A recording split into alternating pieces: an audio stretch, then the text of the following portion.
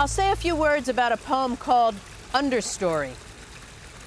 This one emerged from the tangle of sounds and images I discovered in Costa Rica's rainforests. Creatures and plants with adaptive camouflage caught me repeatedly off guard.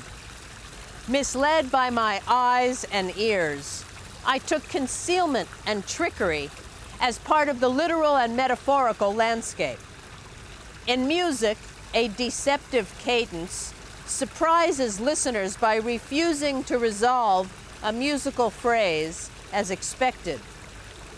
The two words, deceptive cadence, evoked my experience of the rainforest and of human failure, and led me to couplets. A question to consider: where and when did you feel most like a stranger?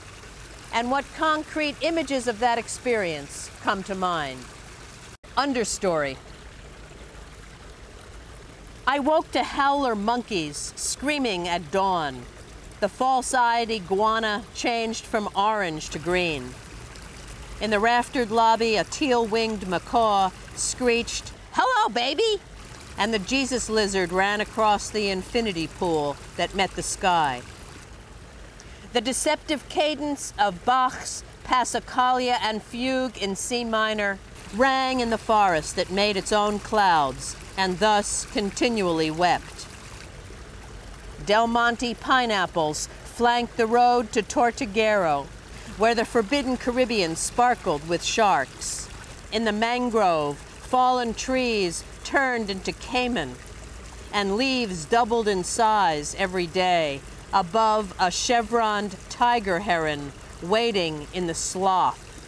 I beached the kayak below tiered and pedestaled trees festooned in droplets, trees studded with pink epiphytes, their holdfasts strong as barbed wire.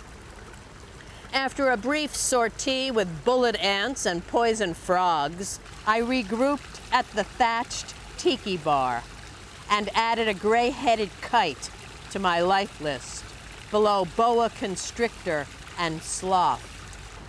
7 years together, now we no longer speak. The rainforest absorbs decay in a lyric, like a bird in a mist net, the half-life of betrayal.